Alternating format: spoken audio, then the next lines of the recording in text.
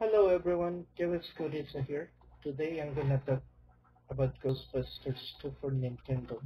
I remember when I was little, I loved playing this game, and I still did when I had my Nintendo. However, um, I don't have a Nintendo, and I used to have it for my emulators, but I'm gonna have to get it back somehow. Anyway, this game does follow the movie, as you can see. The stages are the slime um, stage, where you use Ray as your first choice. And the whole point is uh, make it through to the following stage and so on. The second stage is um, the card stage. I love the first one because you're in a more open wide um, um, place. You run into ghosts and slimers, and the object of this stage is avoiding those at all costs. You also have traps and and uh,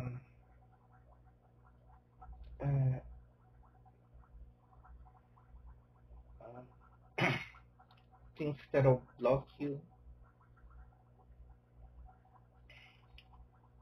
And for this level, you can update your uh, slime um, power, but only on the card, sadly enough. Then the following is the courthouse, which you gotta go through the courthouse and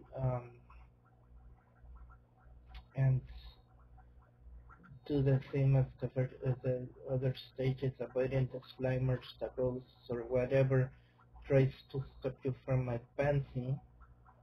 Following by the second card stage, which I kinda don't like, because if you think the first one's hard, this one, it's more narrow, and you have to do more jumping. Not to mention the whole Slimer's thing. Well, that's the list of your problems. Then of course you get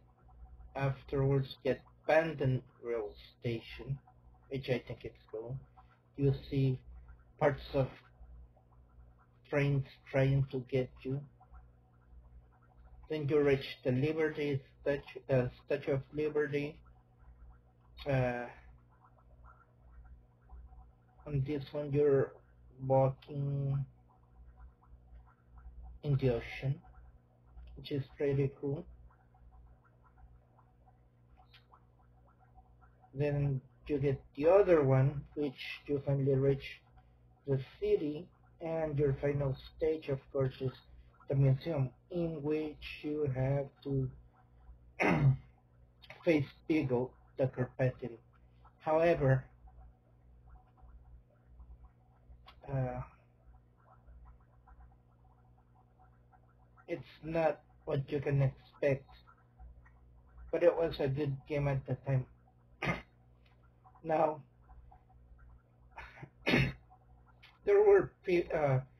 there were issues with the controls, and especially with the select and start button. Well, these are the controls. The arrows, you guide the everything back, forth, up, down, the your weapons. A button to shoot, B buttons for jumping. There was a complaint about both the start and select buttons, which apparently they didn't do nothing. No, the start button, if you're playing a normal stage where you're a Ghostbuster, what the start button will do is trigger the trap, and you gotta move, otherwise you're gonna be stung by your own traps. It's weird. I agree with the select button. Select buttons just to select word at the end, or if you wanna continue or close the game. That's pretty much obvious. The graphics were good. We're talking about the 80s. Um, it was done at an 8-bit style, because that was the new thing on gaming by then. The music was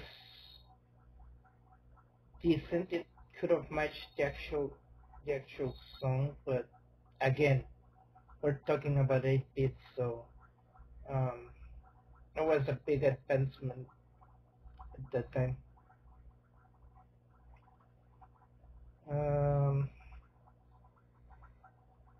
The thing is the ending. Okay, so you have to do the museum 4 times because you're using one Ghostbuster at a time. The format of the levels, the only change for each Ghostbuster as far as it concerns. Yeah, I know you guys have a problem with this. The final showdown. It would have been great to have the Ghostbusters fighting Beagle. But there might have been reasons as to why they didn't do that.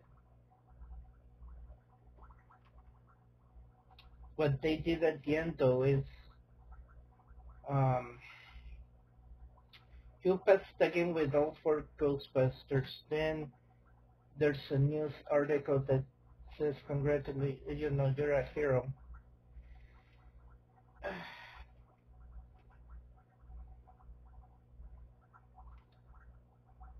I'm not gonna say it was a bad game. It was a good game, and it was something.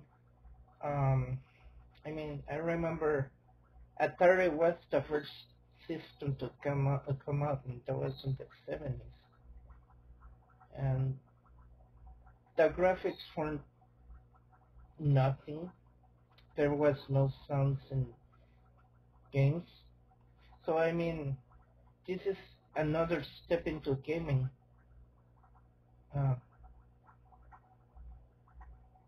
As far as we know. Anyway, if you like this video or any of my videos, you guys know what to do. Questions, concerns, comments, you can drop those in. Challenges, likewise. And like I say, take care and peace out. Hola a todos. Habla Diego Escauriza y en este video voy a hablar de el juego de los cazafantasmas segunda parte para Nintendo. Recuerdo cuando era pequeño, jugué este juego, me gustó.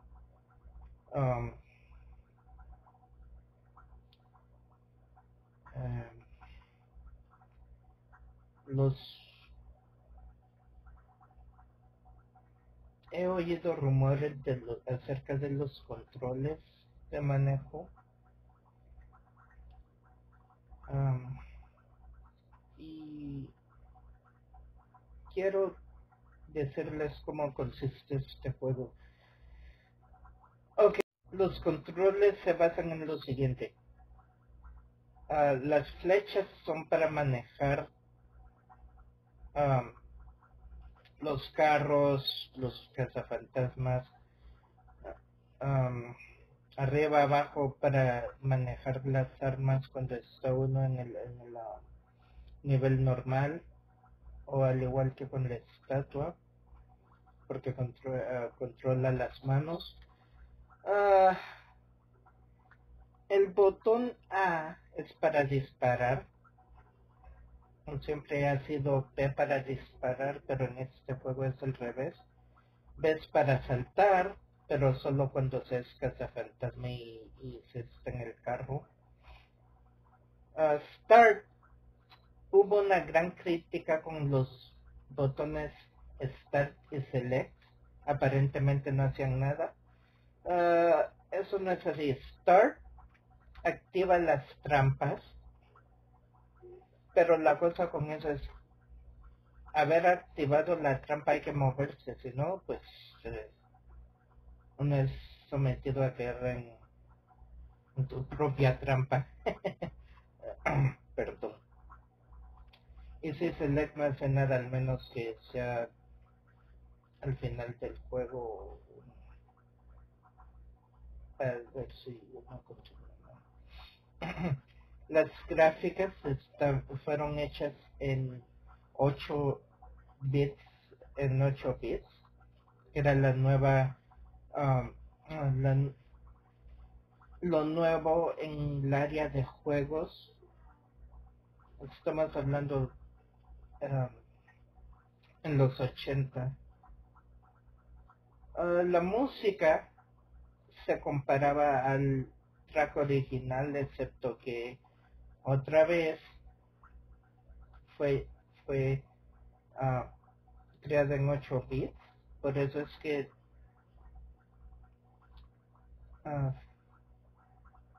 suena como suena.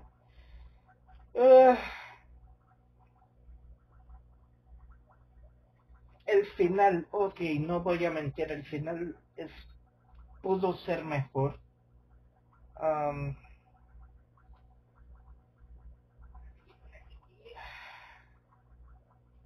No puedo describir esto. Para el final,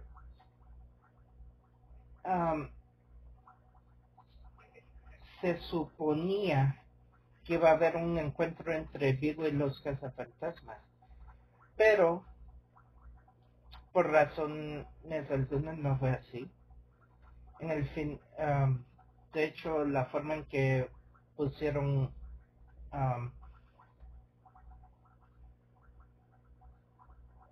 la secuencia es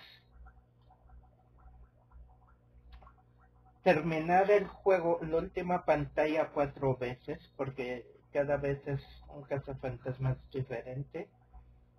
Y ya al llegar, ya cuando todos están juntos, le disparan a Vigo. Todos esperábamos que hubiera una batalla entre los cazafantasmas y Vigo, como en la película, pero no fue ese el resultado. El gran final es de que salió una edición de periódico declarando que el ganador del juego es el otro, y en fin. Todavía sigo creyendo que este es uno de los mejores juegos que he jugado para Nintendo, y sin duda, sea lo que sea, es uno de mis favoritos.